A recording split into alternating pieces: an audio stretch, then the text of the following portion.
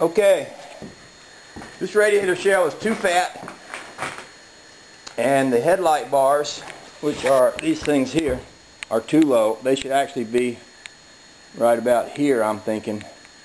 And the whole thing's a bit too tall. I don't really think it should be taller than the car. And the radiator isn't really taller than the car.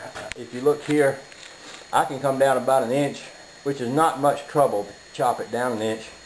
But bringing it in, if you see on either side of my radiator, this is where the radiator tabs are to attach to this thing. There's about 2 inches on each side of this thing. My thinking is if I split the thing down the middle, take 4 inches out, in the process of doing that, take that light bar, headlight bar out, raise it up about 5 or 6 inches, put it all back together, weld it back together, chop it down about 1 inch. I think that's going to make it perfect, and that's what I'm going to do right now. Okay, I've split it half in two, and I've also cut it down. You can see that it comes right up to the tabs on the side of the radiator, and up front here, that comes just about to the center. And even already I can tell I'm going to like this better.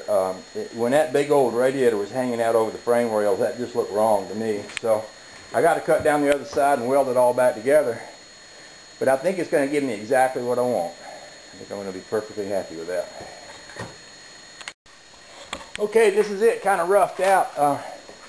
I will shoot a couple of bolts through these headlight hangers, which is exactly what it originally had, and that gives a little extra strength to the whole thing. But as you can see now, it fits better. It sort of is snug up to the radiator, which is what I wanted. I want this thing to protect the radiator, but I also want it to look half decent. I didn't like it looking all that huge. And if you notice, it comes right up to the tabs on each side. Should be fairly easy to drill that out and bolt that right into these little tabs on either side of here. I've stitched the front together with a little bit of wire that's rough right now. When I take it apart to drill my holes for my light hinges, I'll stitch it from the inside. That'll be a little prettier. I could still drop it down a hair, but I'm not gonna. I think I'm gonna call that good enough because it's sitting on there about the way it wants to sit. It might not hurt to trim right in here.